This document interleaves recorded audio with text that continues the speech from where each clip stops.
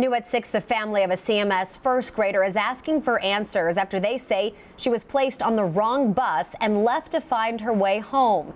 Valentina Perdomo's family says the 7-year-old wandered down Nations Ford Road, asking for help from strangers to contact her mom.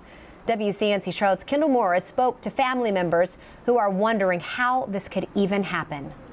The family of a 7-year-old girl says she walked about half a mile from her school down busy Nations Ford Road to this spot before finally finding a way to call her mother. The family thankful this situation turned out okay, knowing it could have been much worse.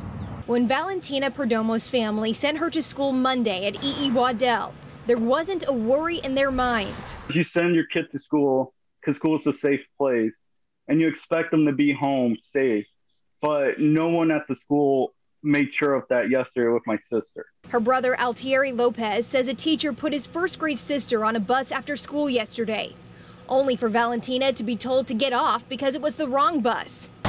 Lopez says his sister told him there were no more buses or teachers around by then, so she started walking down Nations Ford Road. And she decides to keep on walking straight because she figures eventually she'll find the house and our home. And she says the whole time she was crying, and she told us that she thought she was never going to see us again. When Valentina almost reached I-77, her brother says she asked a man for help, and the man took her to this Burger King nearby where 2 women let her call her mom. My worst fear is that she could have been kidnapped, or also there's a lot of cars on the road at any given time of the day.